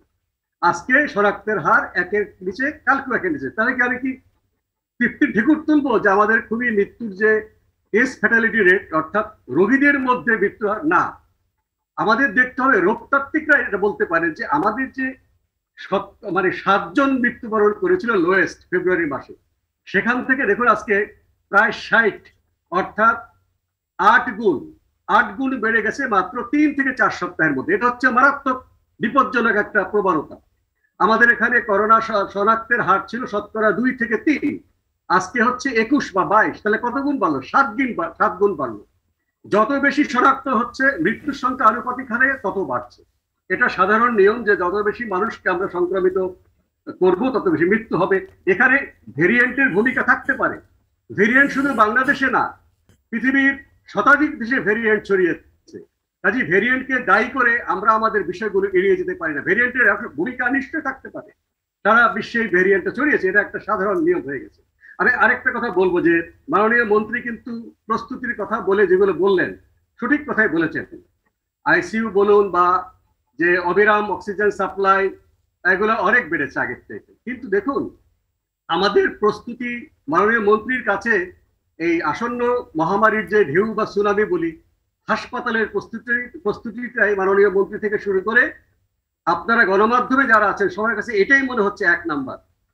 আপনি যদি করোনা মহামারীকে প্রতিরোধ করার বিষয়ে সর্বোচ্চ গুরুত্ব না দেন, বাংলাদেশে আমাদের আইসিইউ এবং হাইফ্লো রেজাল্ট ক্যানুলা যতটুকু ক্যাপাসিটি এখন আছে, যদি আপনি 100 গুলো বাড়ান, আমি মাননীয় স্বাস্থ্যমন্ত্রীর কথা সুর মিলিয়ে বলতে চাই, পুরো ঢাকা শহরে যদি আপনি ছাইয়ে দেন আইসিইউ বেড দিয়ে, আপনি সামলাতে পারবেন না। তাহলে করোনা সংক্রমণ প্রতিরোধ করবার জন্য আমাদের যে সমস্ত সংস্থাগুলো কাজ করছে, স্বাস্থ্য অধিদপ্তর, MIS, IDCR, রোগ নিয়ন্ত্রণ শাখা, অর্থাৎ আজকে 5000 রোগী শনাক্ত হচ্ছে, 6000 6,500 হচ্ছে। প্রত্যেকটা রোগীকে 3 দিনের ভিতরে তাদের সাথে অন্তত টেলিফোনে যোগাযোগ করে তাদেরকে চিকিৎসার আওতায় আনতে হবে। হাসপাতালে আসা দরকার নেই। 90% মানুষ হাসপাতালে আসার প্রয়োজন নেই। তারা যে বাসায় আছে বা যারা বাসায় থাকতে পারছে না, তাদের জন্য একটা ফিল্ড হাসপাতাল করা দরকার, যেখানে তাদেরকে নিয়ে আসলে তারা গুরুতর অবস্থায় যাওয়ার আগেই তারা ভালো হয়ে যাবে, তাদের জন্য আইসিইউ দরকার হবে না।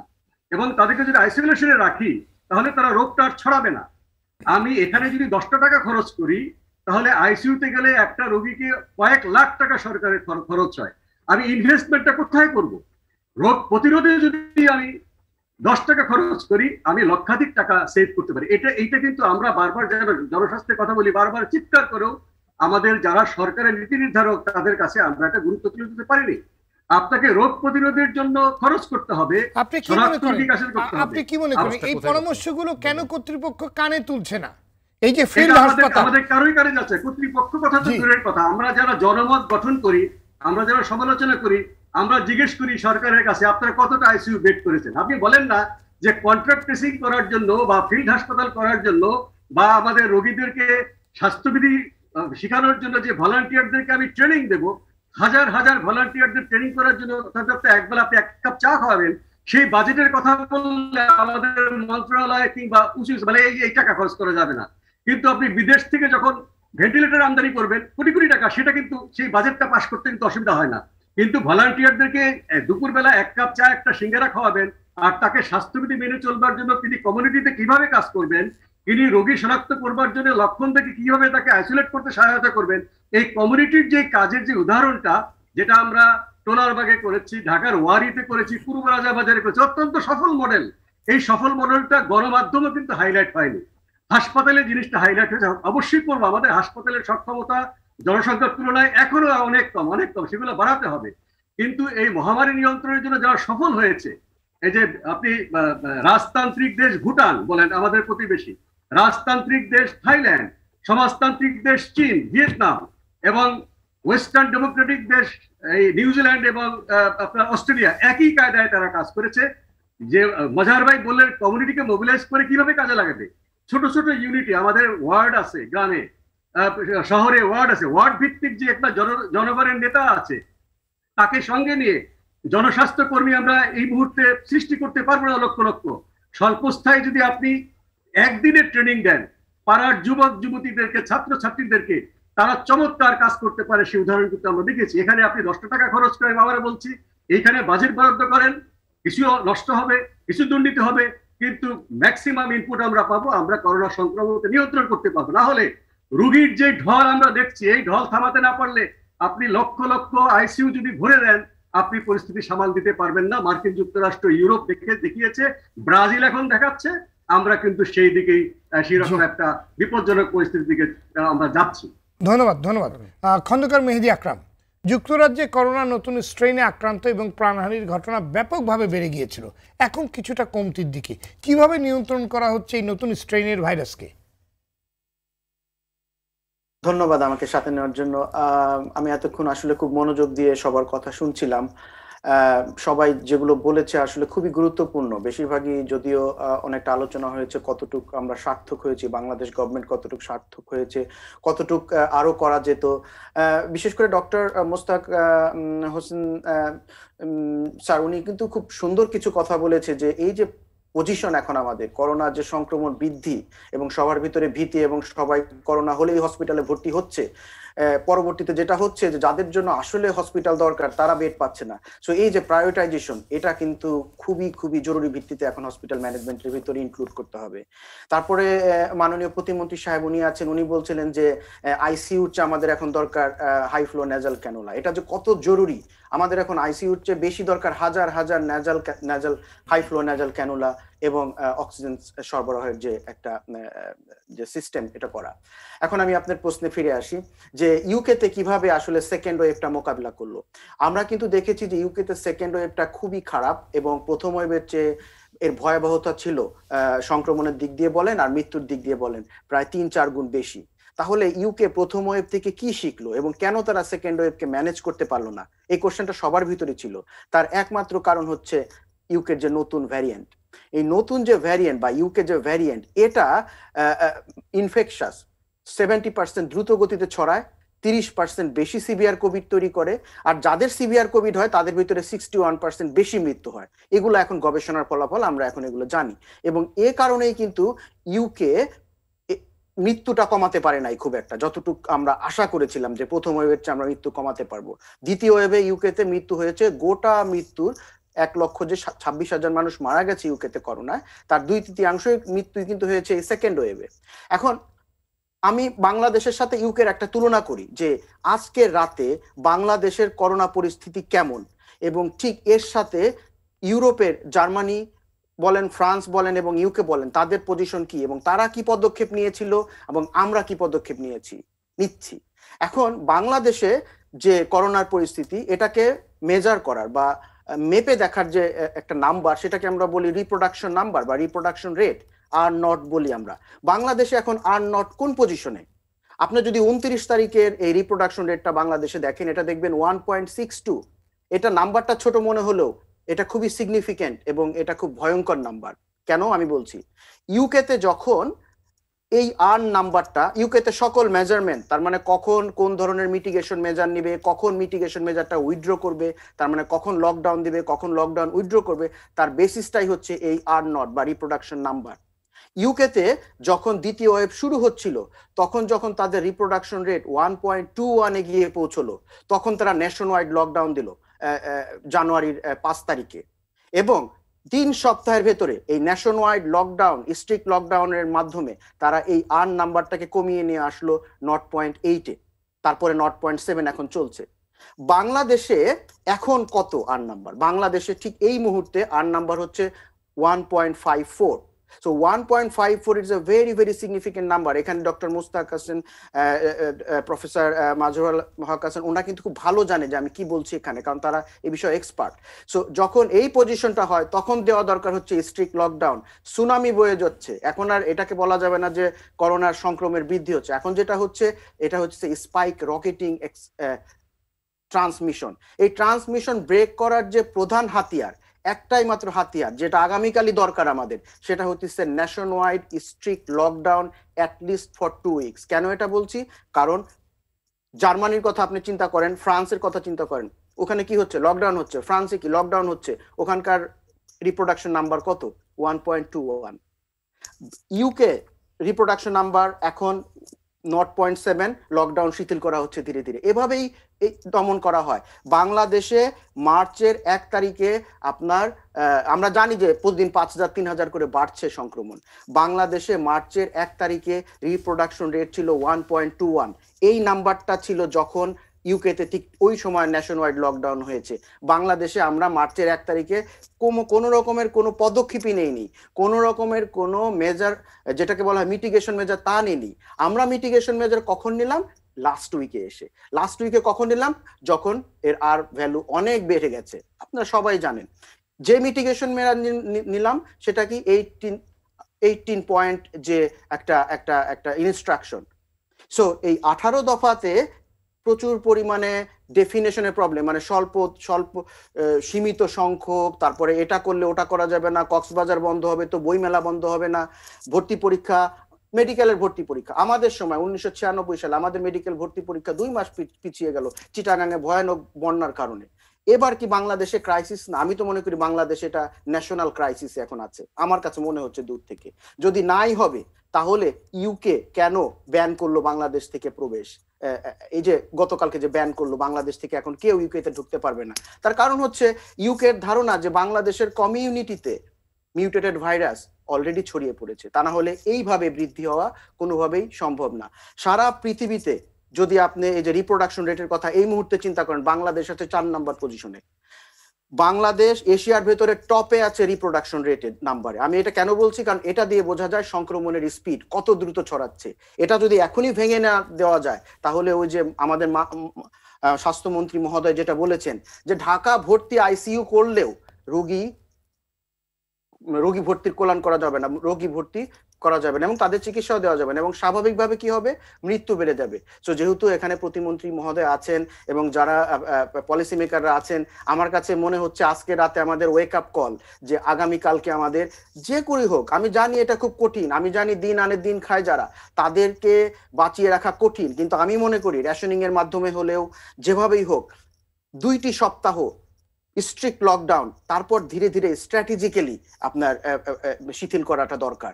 এটা করলে কি হবে, এটা করলে আমাদের, আমি যেটা বলছি যে 2 সপ্তাহের ভিতরে দেখবেন যে এই যে সুনামিটা এটা কমতে শুরু করেছে, তখন কিন্তু আবার মানুষের ভিতরে সচেতনতা বৃদ্ধি হবে। কমিউনিটি এনগেজমেন্টের কথা প্রফেসর মাজহারুল সাহেব বলেছেন, মুস্তাক সাহেব বলেছেন যে এটা আমাদের খুবই দরকার।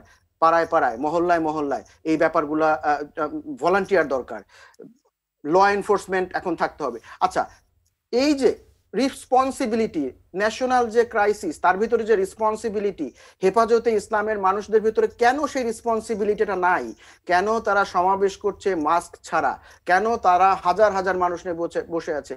আল্লাহ যদি ওনাদেরকে রক্ষা করেন, আল্লাহ আমাদেরকেও রক্ষা করেন, আল্লাহ সবার জন্য, তাহলে ওনারা কেন মনে করছেন না, ওনারা কেন সিরিয়াসলি নিচ্ছেন না যে এখন একটা ক্রাইসিস? তার কারণ হচ্ছে আমরা মেসেজটা পৌঁছে দিতে পারছি না, এটা আমাদের ব্যর্থতা, অথবা আমাদের আইন করে এগুলোকে আমরা বন্ধ করতে পারছি না। সো আমি মনে করি ইউকেতে যখন ম্যানেজমেন্টের কথা যখন এসেছে, ইউকেতে লর মাধ্যমে সবকিছু করতে হয়। ইউকের মানুষকে যদি আজকে বলে যে আমরা শিথিল করছি, তারা কালকেই সব বের হয়ে যাবে বাইরে। ইউকের মানুষকে ঘরে ধরে রাখা যায় না। সো লর মাধ্যমে তাকে ধরে রাখা হয়েছে, হাজার হাজার পাউন্ড ফাইন করা হয়েছে, তাদেরকে প্রচুর পরিমাণে লর মাধ্যমে আটকে রাখা হয়েছে। বাংলাদেশেও আমার কাছে মনে হয় যে আগামী 2 সপ্তাহ মানুষকে আইনের মাধ্যমে, মানুষকে লর মাধ্যমে, ল এনফোর্সমেন্টের মাধ্যমে এবং শক্তি বল প্রয়োগ করে আটকে রাখতে হবে, এবং তাহলেই শুধুমাত্র এই যে ক্রাইসিসটা হয়েছে এটা দমন করা সম্ভব। এবং আমাদের গভর্নমেন্ট খুব ভালো কাজ করেছে প্রথম ওয়েভে, এটা সারা বিশ্বব্যাপী এবং সমাদৃত যে আমরা কি করেছি। বাংলাদেশ গভর্নমেন্ট ভ্যাকসিনেশনের জন্য যে পরিমাণ কাজ করেছে এটা ইউরোপের চেয়ে অনেক গুণে ভালো। ইউরোপ এখন চুল ছুটাছুটি করছে আর বাংলাদেশ ঘরে ভ্যাকসিন মজুত করে বসে আছে। সো এই যে জিনিসগুলো বাংলাদেশ গভর্নমেন্ট করেছে এগুলো সবই ভেস্তে চলে যাবে যদি আমাদের আগামী 2 সপ্তাহের ভিতর আমরা দেখি শত শত মানুষ প্রতিদিন মারা যাচ্ছে। এবং যেহেতু এই মাসেই 65,000 নতুন রোগী, করোনা রোগী শনাক্ত হয়েছে, তাদের ইম্প্যাক্ট পড়বে 2 সপ্তাহ পরে। তার মানে মৃত্যুর সংখ্যা 3 ডিজিটে চলে যাবে আগামী 16, 17, 18 তারিখে। সো এই জিনিসগুলা কিন্তু ম্যাথমেটিক্স, এগুলা কিন্তু আর আমার একটা মনোপুত কথা না, এগুলো ম্যাথমেটিক্স।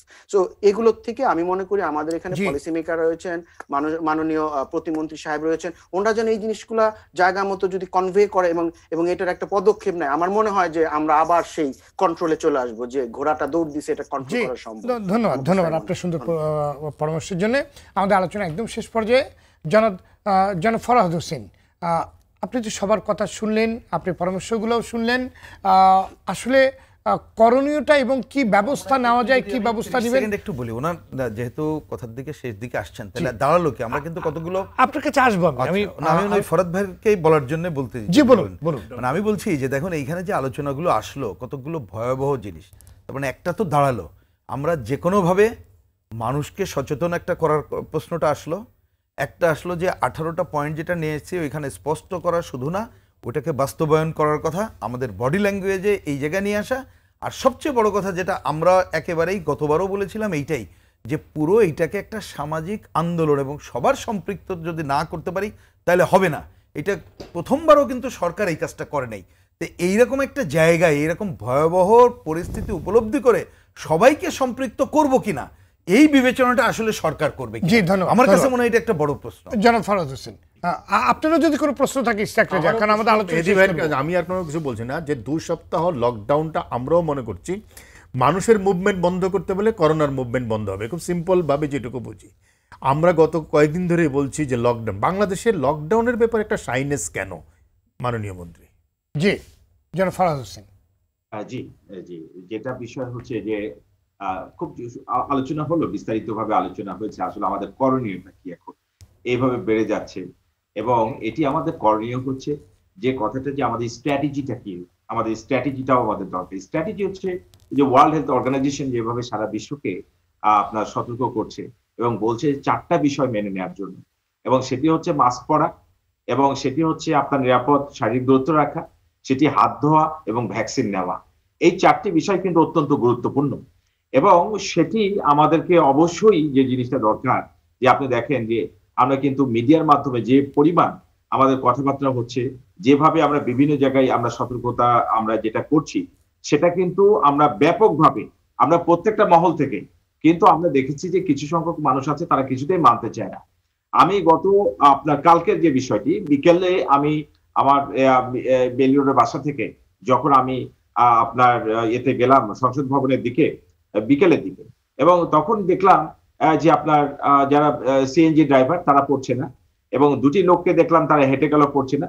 কিন্তু আমি এটাও অবাক হয়েছি যে এই মাত্র 2 দিনের যে আমাদের যে আমরা যে 18 দফা যে নির্দেশনা গ্রহণ করলাম, যেটা দিলাম, বাকি লোকজন কিন্তু আপনার মাস্ক পরেছে, আমার নিজের চোখে দেখা। কারণ আমি খুব দেখছিলাম যে এটা পড়ছে কিনা, মানুষ সচেতন হচ্ছে। এবং ঢাকা শহরটা এবং যে জায়গাগুলোতে সবচেয়ে উচ্চ ঝুঁকি সম্পন্ন, যেরকম ঢাকা মৌলভীবাজারে আমরা দেখেছি যে মৌলভীবাজার এখন ওখানে খুব পিক অবস্থা, এবং খুব ঝটপট ডিসিশন নেওয়া হয়েছে যেখানে প্রচুর টুরিস্ট ছিল, বিশেষ করে কক্সবাজার, রাঙামাটি, খাগড়াছড়ি, এই সমস্ত জায়গাগুলো। এগুলো কিন্তু একেবারে যখন স্পাইক হয়ে গেছে, যখন আপনার এটা কিন্তু আরো মানে এখনকার যদি 50,000 হয়ে থাকে আক্রান্তের সঙ্গে, সেটা কিন্তু 3 টাইমস জি বাড়তে পারে। আমার প্রশ্ন হলো এই যে পরামর্শটা আসলে যে ফিল্ড হাসপাতালের ব্যাপারটি, আমরা ফিল্ড হাসপাতালের ব্যবস্থা আসলে কি নিয়েছি? কারণ ব্যাপক হারে যদি বাড়ে সেই প্রস্তুতিটা কতটুকু আমাদের আছে? আপনি জানেন সেটা তো আমাদের স্বাস্থ্যমন্ত্রী বলেছেন, কিন্তু যে বিষয়টি হচ্ছে যে যেটি বাড়ছে, সরকার কিন্তু আপনার খুব দ্রুত পদক্ষেপগুলো গ্রহণ করেছে। যখন পদক্ষেপ গ্রহণ করা হলো যে এই যে গাড়ির যে বিষয়টি, আপনার বন্ধুর সাথে দেখা করার জন্য বাইরে চলে আসছে, ব্যাপকভাবে মাস্ক ফেলে দিয়েছে সবাই, এরকম একটি অবস্থা। সেখানে কিন্তু যখন আমরা এই যে গাড়ি যখন আমরা অর্ধেক করে দিলাম আসনগুলো, এটা নিয়ে তীব্র সমালোচনা বা বিভিন্ন রকম, কিন্তু এখন যেটা হচ্ছে সকলকেই এখানে মুভমেন্ট কমাতে হবে। একটা গাড়ির যখন ভাড়া নির্ধারণ করা হয় তখন কিন্তু 75% ধরে করা হয়, পুরো গাড়ির সিট ধরে কিন্তু ভাড়া নির্ধারণ করা হয় না। তাহলে কিভাবে আপনি 50 করলেন? কেন অফিসের কর্মচারীদের আপনি অর্ধেক করছেন না? অফিসের লোক সংখ্যা কেন 50% তাহলে করছেন না? আপনি অফিসকে 100% চালিয়ে আপনি তো বাস অর্ধেক করতে পারেন না। বাসের সিট সংখ্যা 50% করা হয়েছে। আমরা সরকারি অফিস, এটা সরকারি অফিস, সরকারি কাগজে কলমে সরকারি।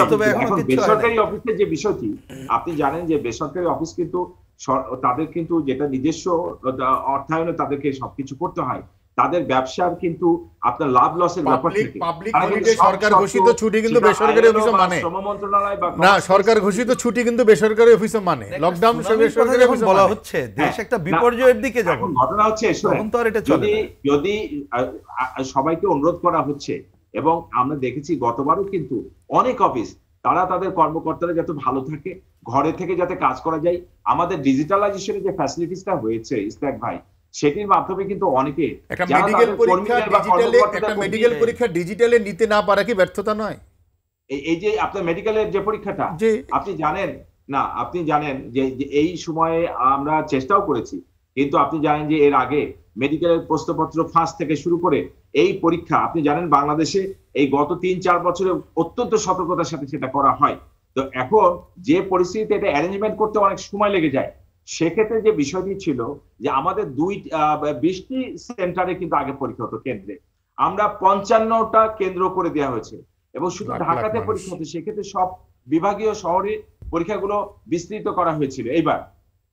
এইবার করা হয়েছে 55টা সেন্টার, এবং প্রত্যেকটা বিভাগে ছড়িয়ে দেওয়া হয়েছে যাতে করে সবাইকে ঢাকায় না আসতে হয়। তো এখন একটা পরীক্ষা যদি অ্যারেঞ্জ এইভাবে আমরা ফেল করি বা করতে না পারতাম, অটো তো ভর্তি হওয়ার কোনো সিস্টেম নাই। মেডিকেলে অত্যন্ত মেধাবী ছেলেরা যারা পড়তে চায় এবং যারা মেধাবী, যারা উপযুক্ত, তাদের আমরা ভলান্টিয়ার কতটুকু তৈরি করতে পারলাম? আমরা কেন এই সময়টাকে কাজে লাগালাম না? কেন ভলান্টিয়ারদের ট্রেনিং করালাম না? বাস্তবতা যেটা আমরা আমাদের যে দেখেন মেডিকেলে যারা পরীক্ষা দিতে আসছে তারা তো সচেতন বটেই, এবং তাদের যে অভিভাবকরা অবশ্যই সচেতন, তাই না? মেধাবী ছাত্র তারা মেডিকেলে ভর্তি পরীক্ষা দেওয়ার জন্য কিন্তু তার কিন্তু একটা ভালো তার কিন্তু মার্কস পেতে হয়। তো যাই হোক, সে যে বিষয়টি এখন আমাদের সচেতনতার যে বিষয়টি আমরা এর ভিতরে এই মাত্র 3 দিনের মধ্যে ব্যাপকভাবে হয়েছে। তবে আমরা মনে করি সবাইকে সম্মিলিতভাবে চেষ্টা করতে হবে এই মুহূর্তে। কারণ দেখেন, আমি অনেক বিশেষজ্ঞের সাথে কথা বলেছি, 30 থেকে 40,000 করোনা পেশেন্ট হ্যান্ডেল করেছে অনেক ডক্টর, কিন্তু তারা কিন্তু আক্রান্ত হয়নি। তারা একটা কথা বলেছে, তারা বলেছে আমরা 8 ঘন্টার জন্য হসপিটালে গেছি মাস্ক পরে, মাস্ক খুব ভালো করে পরে গেছি, আমি মাস্কে হাত দিইনি, আমরা পানি খাইনি ও কোনো খাবারও খাইনি। আমরা কিন্তু 30-35,000 পেশেন্ট তারা কিন্তু হ্যান্ডেল করে এসছে, তারা এখনো আক্রান্ত হয়নি। এটা কিন্তু শুধু বাংলাদেশে না, ইংল্যান্ড থেকে করে বিভিন্ন দেশে এটা হয়েছে। তবে হ্যাঁ, আমাদের যেটা বিষয়, আপনি বাংলাদেশে চাইলেও হুট করে আমাদের যে দেশের সিস্টেম, যে বাস্তবতা, যে বিষয়টি আপনি দেখেন যে এই গাড়ির এটা কমানোর জন্য কত লোকের ভোগান্তি। অনেকে এসছে হয়তো অযথা আসছিল, অকারণে বেরোচ্ছিল, মাস্ক ছাড়াই বেরোচ্ছিল। প্রথম দিন যেটা ঘটনা ঘটেছে, আপনি বলেন যে তাহলে কি আমাদের তো বন্ধটা করতে হয়েছে। আপনারা তাগাদা দিচ্ছেন বা আমাদের যারা বিশেষজ্ঞ তারা পরামর্শ দিচ্ছে তাড়াতাড়ি বন্ধ করতে হবে, আমরা তাড়াতাড়ি বন্ধ করার চেষ্টা করছি। আরেকটা দল কিন্তু আপনার সমালোচনা যে কেন এটা হচ্ছে। আমাদের এই বিপরীতমুখী যে বিষয়টি, যে কথা হচ্ছে যে না সরকার এটা করতে পারতো, তাহলে কি বিরোধী দল কি আপনার সফল হলো? হ্যাঁ, যে সবসময় আমরা যেটাই করতে যাই একটা সমালোচনা আছে। এখন যে বিষয়টি দরকার, এখন আমাদের আগামীতে এই যে বিষয়টি যেটা বললেন যে আমাদের মুভমেন্ট কমাতে হবে, সরকার কিন্তু এই যে প্রসেস গুলোতে যাচ্ছে, যে আপনি যেটা বলছেন মুভমেন্ট কমাতে হবে, যে ফরাদ হোসেন, আমার যে ছোট্ট প্রশ্ন, 12টা এয়ারপোর্ট কিন্তু বন্ধ করেছি, শুধু ইউকেটা চালু ছিল। জি, শুধু মানে যেটা বন্ধ করা দরকার ছিল তারা কিন্তু বন্ধ করে দিয়েছে।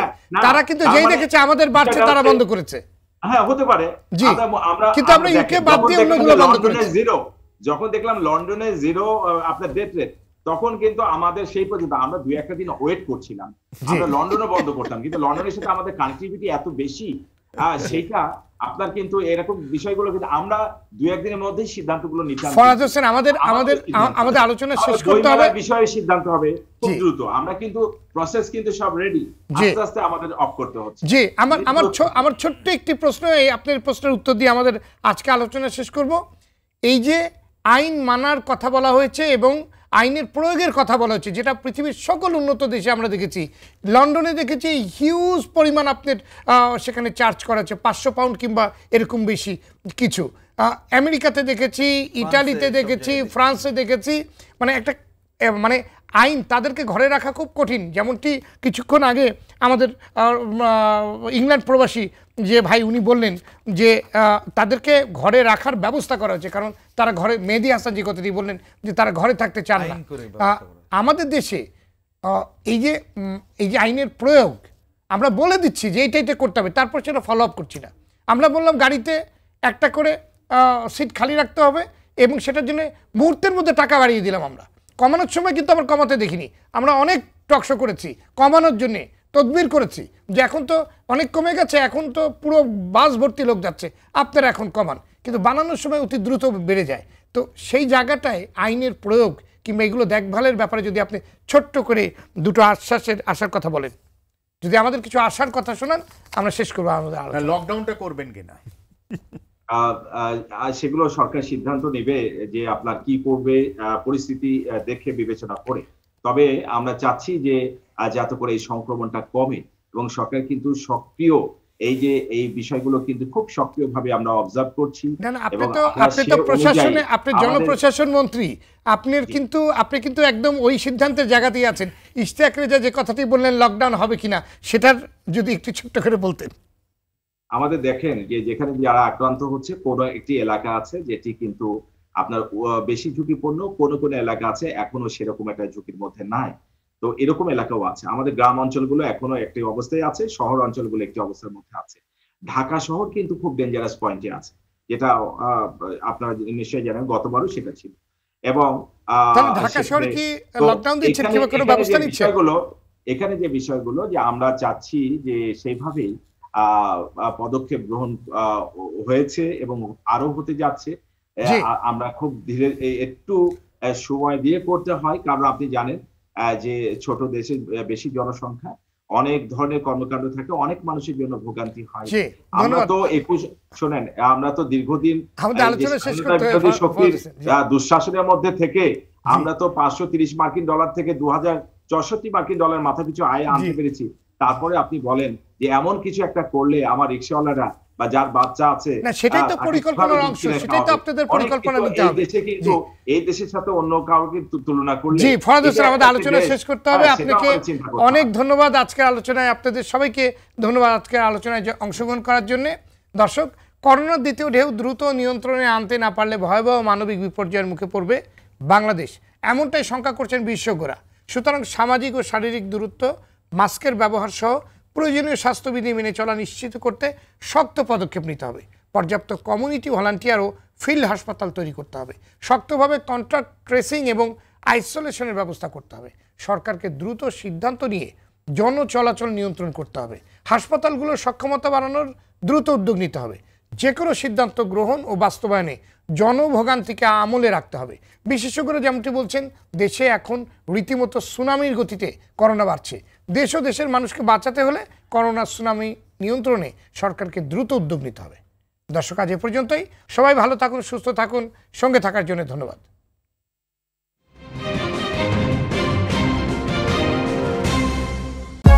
For more updates, subscribe and press the bell icon on YouTube app and never miss another update.